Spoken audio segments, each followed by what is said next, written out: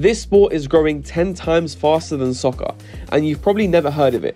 Emma Watson, LeBron James, and Tom Brady are huge fans of it, and in the US, there are already 5 million that play it regularly.